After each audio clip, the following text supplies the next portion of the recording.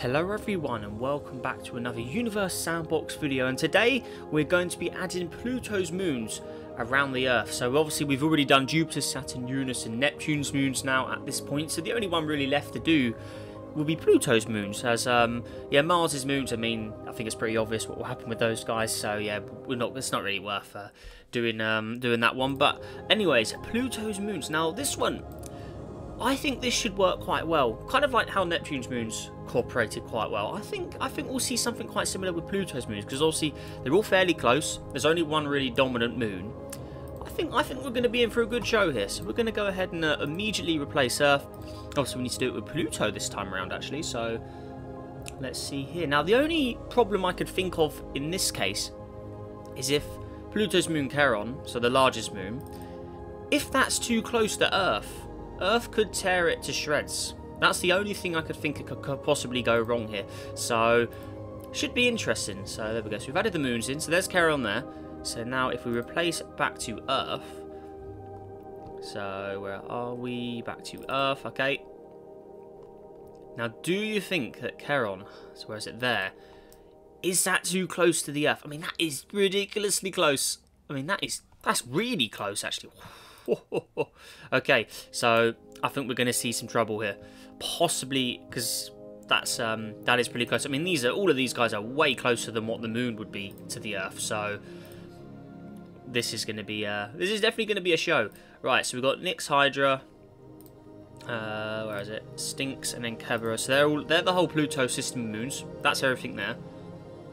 Interesting. So if we were to add the moon in for comparison, the moon would be a lot further out than any of those guys. So you can see there's the moon there for comparison. So yeah, it's no chance really for Charon. I mean, sure, I mean that is ridiculously close. I mean, look at that. So without further ado, I'm going to slow down time just in case anything crazy happens here. Slow down time, press play. Okay, here we are. Right. Now surely this is going to have some pretty drastic consequences being that close to Earth. I mean, surely, I mean, that is pretty close. I mean, let's just go ahead and land in Brazil here. I think that's probably a good area to land. So let's just go ahead and land here. Right, have a little look around upwards. Now, it's right there. So if we just go above the clouds, oh, actually, let's just stable the clouds.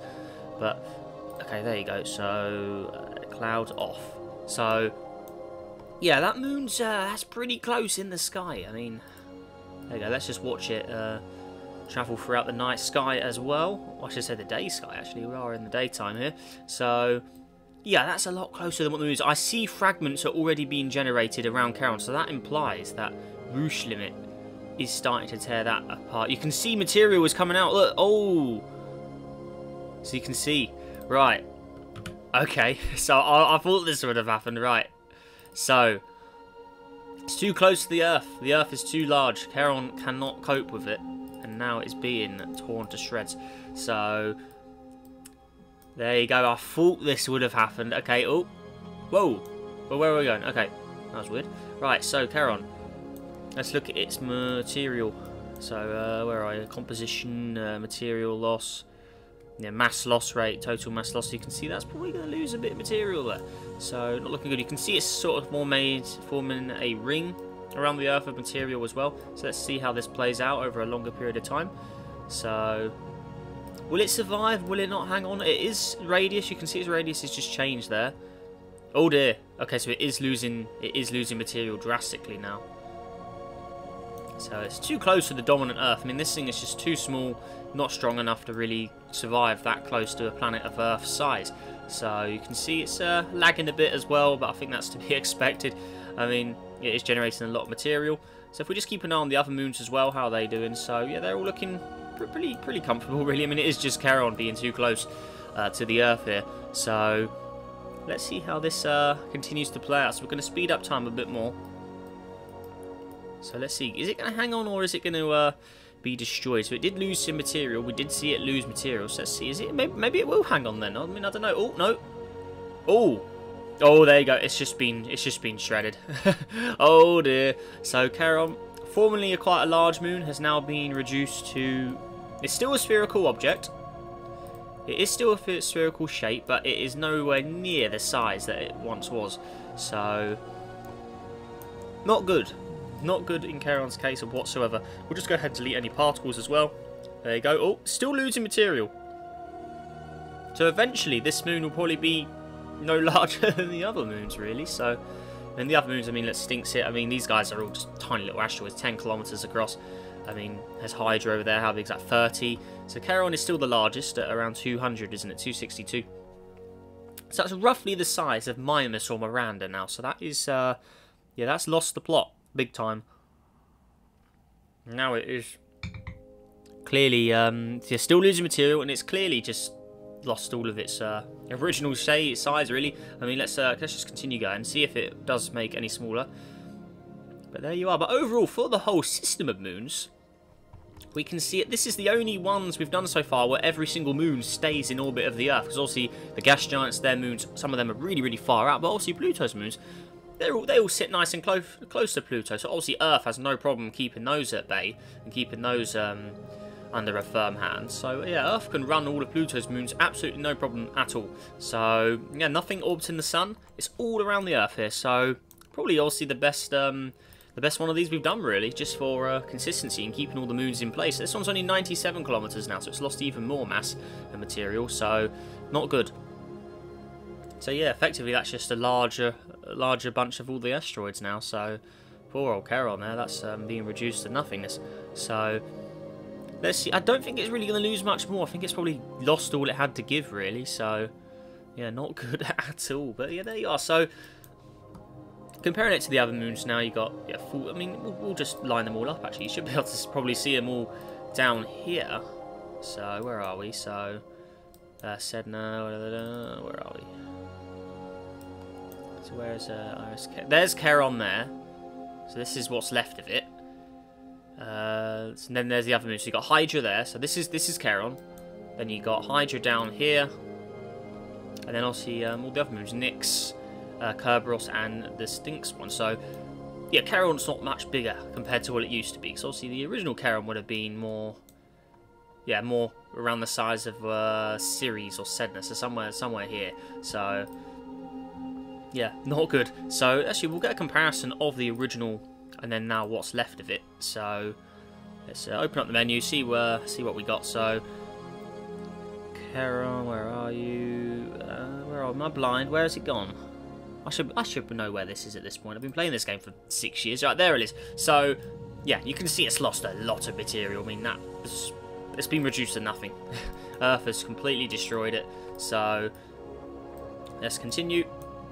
So, yeah, it looks like that's just going to perfectly sit all in harmony now for the rest of the time, really. I mean, nothing's obviously going to change there. All the moons and orbits are in nice configuration there. They're all nice and small. Earth is nice and dominant here, so there's not really any issue of anything really being lost.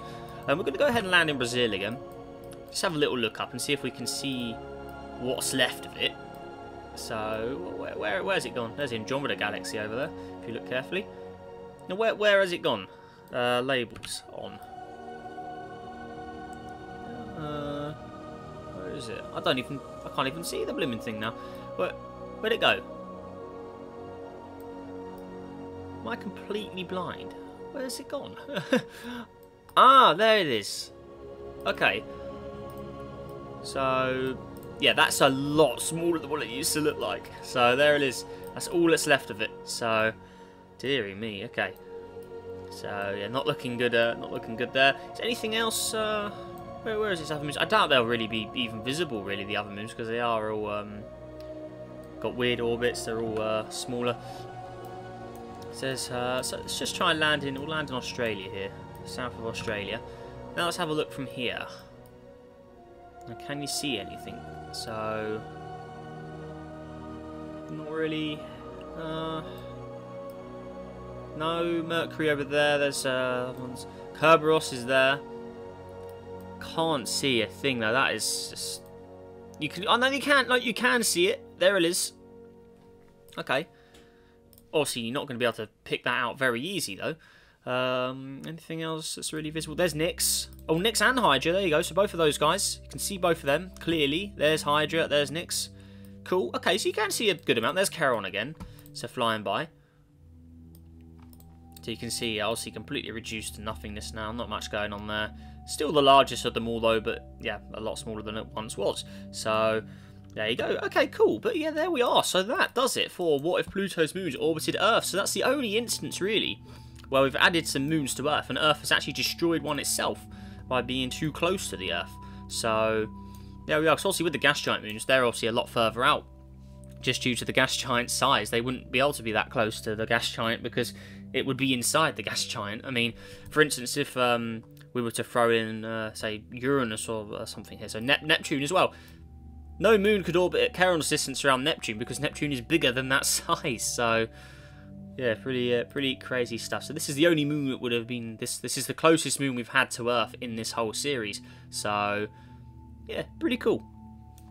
But yeah, other than that, I mean, the whole Pluto system works nicely together. Look, we can run it nice and fast. Absolutely no problems here. I mean, all the moons are nicely kept together by Earth's gravity, so looking good. I mean, no, I don't see any issues there. I mean, that is going to run perfectly well for a long time. So there we are, guys. That does it for what if Pluto's moons orbited the Earth. So yeah, a little different to the other episodes. We're actually having Roosh Limit tear up one of the moons. I mean, we haven't had that with any of them, so yeah, pretty cool. But obviously Charon, Pluto's moons are a lot closer to the parent planet than any of the other moons are, just because Pluto's so small. So pretty good stuff. But yeah, there we go. So I think that kind of does it for this mini-series, really, as we've done all of the objects really necessary. I mean, I'm not going to do Mars's ones, because I mean, they're just going to have the same result as this, just without Charon in the mix, so they'll be quite a boring one, so there's not really much point featuring those. But yeah, we've done all of the gas giants, we've done Pluto, but I think that, yeah, that's all the moon systems we can really do, actually. So I really hope you guys have enjoyed this mini-series, and yeah, if you have any more ideas, some more what-if videos, let us know down below in the comments.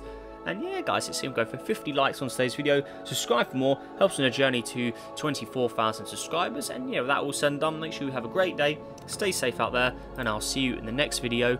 Goodbye.